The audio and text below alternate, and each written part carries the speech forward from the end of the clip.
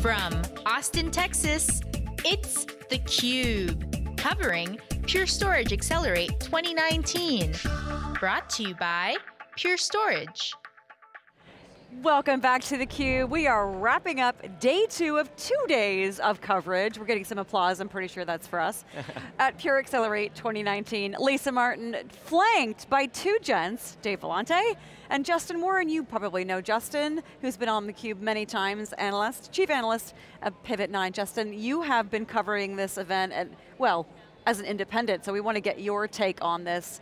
2 days, we've had our first 2-day for theCUBE covering Pure Storage. We've spoken with lots of people.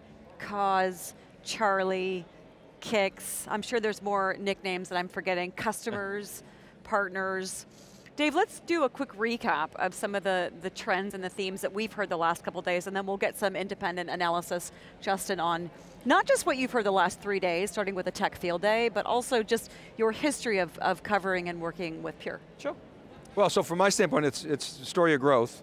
They even Pure starts all their press releases with the only company that's growing, or the growth storage company. The first, right? There's a first all the time. The growth and the first. So there's growth, there's a financial story there.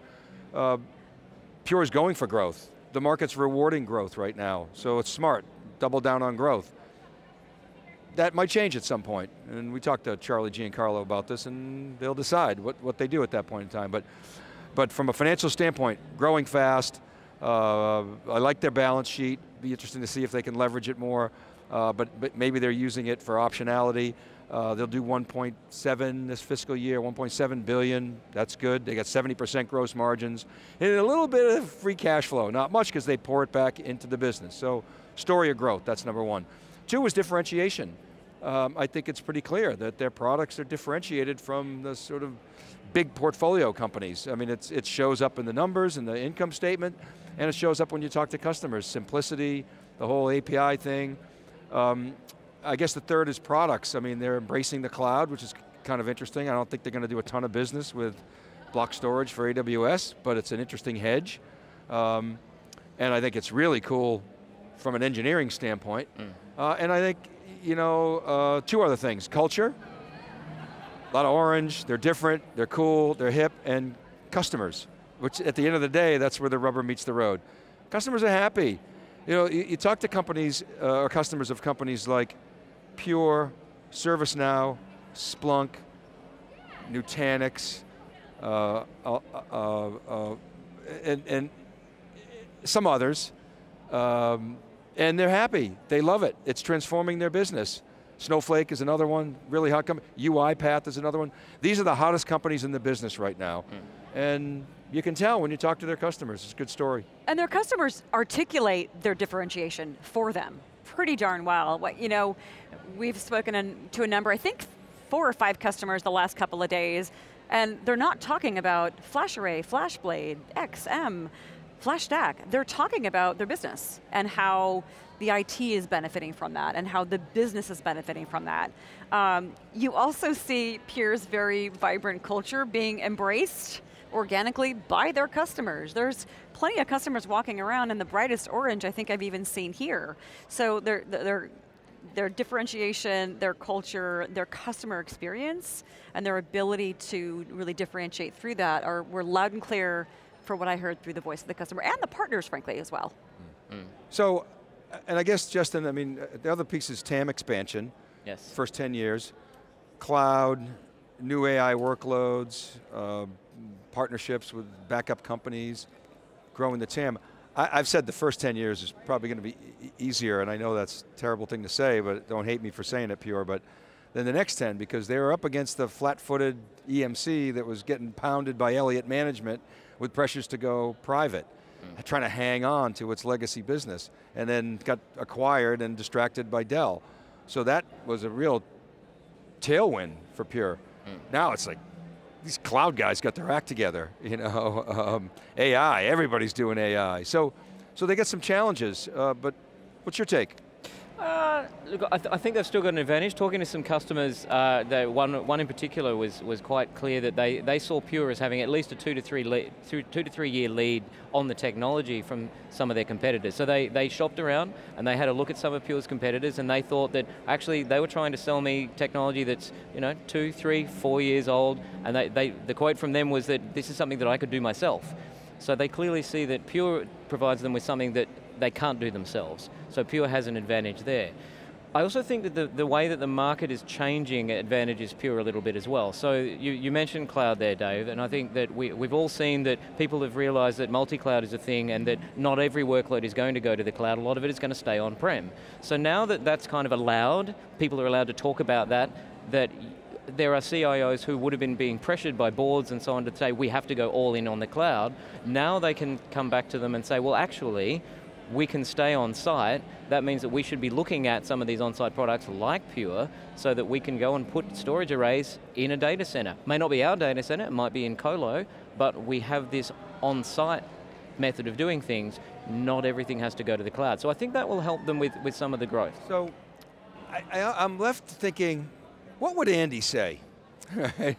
To me, it's the #1 hottest company, notwithstanding some smaller companies right now, and companies moving the market is AWS. Obviously Microsoft with the $1 trillion valuation, but Amazon to me is the benchmark. And so I feel like Jassy would say, well, so hey Andy, you've acknowledged hybrid, actually, I don't know if I guess he uses that word, and you're doing some stuff on-prem. But I think he would say, we still believe that the vast majority of workloads are going to land in the public cloud. And what you just said is what everybody else believes. And to me, they're in conflict. And I don't necessarily have the answer, but you got the big gorilla now, the big cloud gorilla who's moving the market saying, with one philosophy, and they've made some good calls, and then you got the entire IT industry. Yeah. The other end of the spectrum. Except that AWS has Outpost. Yeah, right. They have a product that actually sits on site, and they did, and Jassy last year said that he did say the verboten word multi-cloud. So I'm not sure he used the word multi-cloud. I think he used hybrid. Was it hybrid cloud? They don't say the multi-cloud. In fact, cloud. That's verboten. But no, but to my point is they've acknowledged hybrid, which they never used to talk about hybrid, so they capitulated there. VMware capitulated on its cloud strategy. But he has not capitulated on the belief, the firm belief, that most workloads are going to be in the cloud. I'm not sure he's wrong. That may be true, but on what time horizon? So that's not going to happen next year. I think for sure. I pointed out that the Agile Manifesto came out in 2001, that's 18 years ago.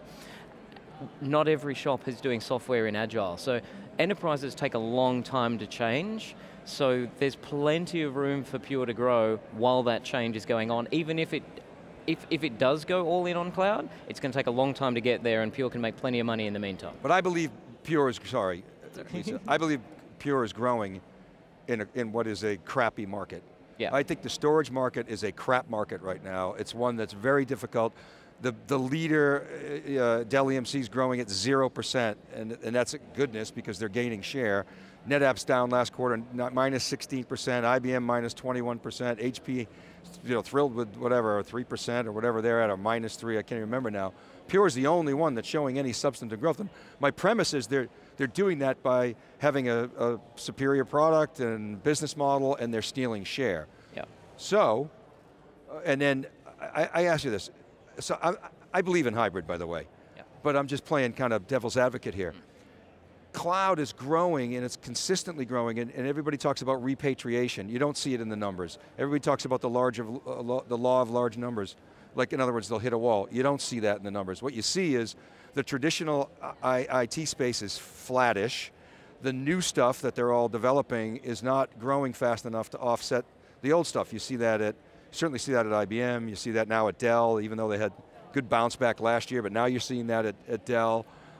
Oracle, ekes out 1% growth. So the big legacy companies aren't growing, they're hanging on, they're throwing off tons of cash, they got good, strong balance sheets, maybe taking on some cheap debt.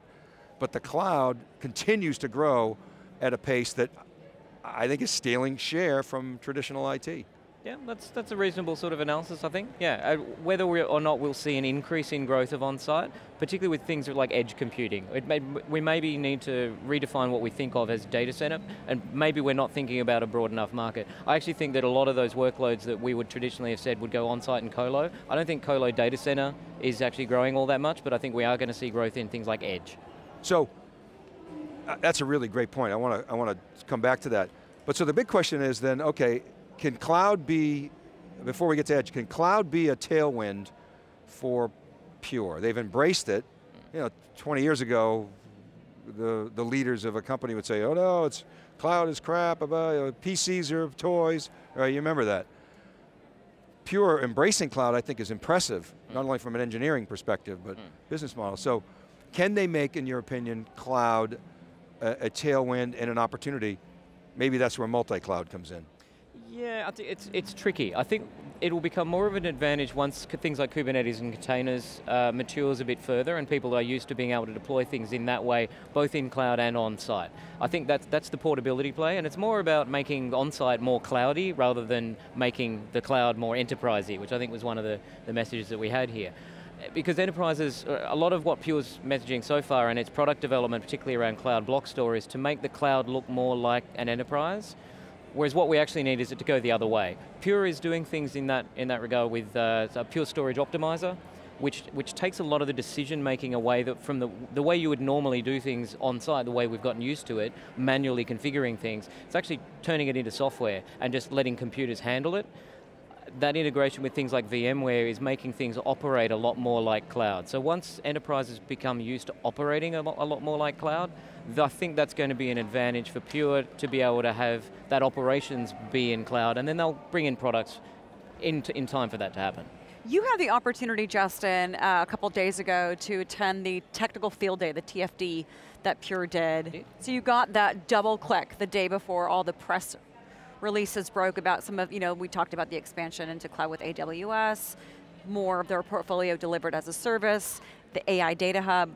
But if we look at one of the things that stuck out today was differentiation, and we've talked about that at a number of levels in the last few minutes.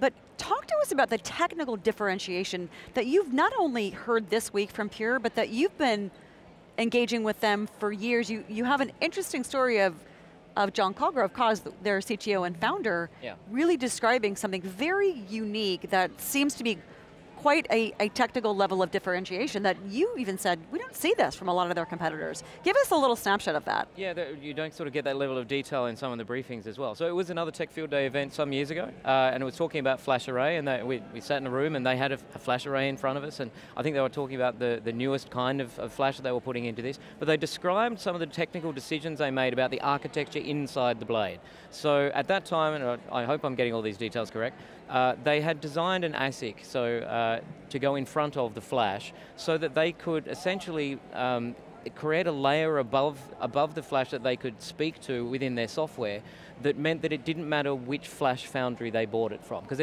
there are certain differences around the way the flash works, and they do address the flash directly, unlike buying SSDs and putting them inside the box. So that gives them a performance advantage because you don't have a whole bunch of software translation going on to get into the flash. But that decision meant that they could then change Flash Foundry without changing the experience of all the software developers up the stack inside their array. So that meant that their cadence of being able to bring out new products and gradually drop down the cost of the supply of Flash, which makes up a large amount of the cogs on these particular devices, it provided them with better options so they could maintain optionality essentially and be very, very flexible and react to the things that they can't predict. So Charlie mentioned in the briefing yesterday that in this industry you might get a 20% drop in the cost of flash in 1 month, which will then affect them, their revenues in coming months after that, because clearly they want to pass on some of those cost drops to customers, but it needs to be done in a slightly more managed way.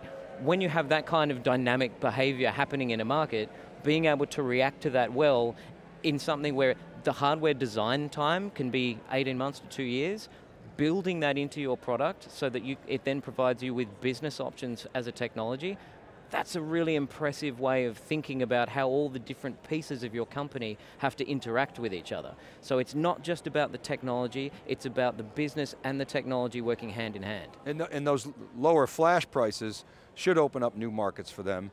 flash array C, I think they call it, is still not at the price of hybrid, I wouldn't think, although they're saying it will be.